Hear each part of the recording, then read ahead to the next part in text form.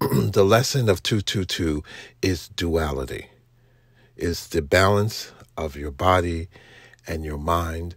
You will find when you see 222, there'll be people who are going to the gym, or they'll be doing body things or yoga things, balancing their things with their body, not so much their mind, but their spirit.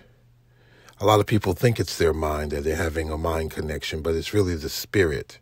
The spirit of the person wants to have more knowledge, and the body wants more movement, and they work together.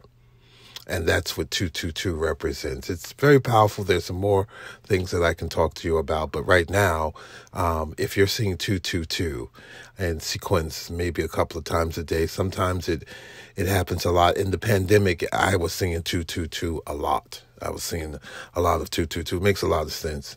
Makes a lot of sense when you're shut in like that, that your spirit wants to yearn more information, but yet your body's kind of still, you're kind of confined like that. So you do find the balance, the internal balance, in terms of how your spirit and your body is going to balance itself out in terms of giving itself more light or more movement.